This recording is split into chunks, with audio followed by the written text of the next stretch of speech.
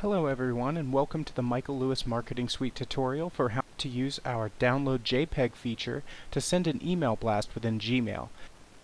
We're going to assume that you have already edited your flyer. If you need help in this area, please visit our YouTube channel and reference our tutorial for how to create and customize a flyer. So we'll begin on the Proof Approval page that appears right after you have edited your marketing asset. On this page, you are able to download a JPEG version of your flyer to use virtually as an email blast.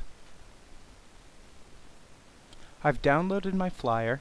Notice when I'm in Google Chrome that the file gets added to the bottom of my browser.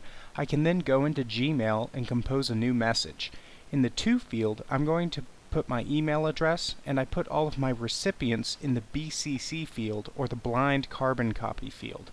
This is so whenever someone responds to my email blast, the message is not sent to everyone else in the distribution list. It will only get sent back to me. We'll set the subject to Test Email Blast, and then within Gmail it's incredibly simple to embed your flyer. We're just going to click, drag, and drop the flyer that we downloaded into the body of the email, and it is then embedded as HTML and not only an attachment.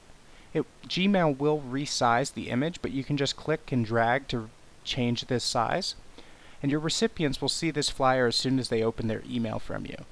The products that we have on michaellewismarketingsuite.com will work in a vast array of different email management platforms, including eEdge.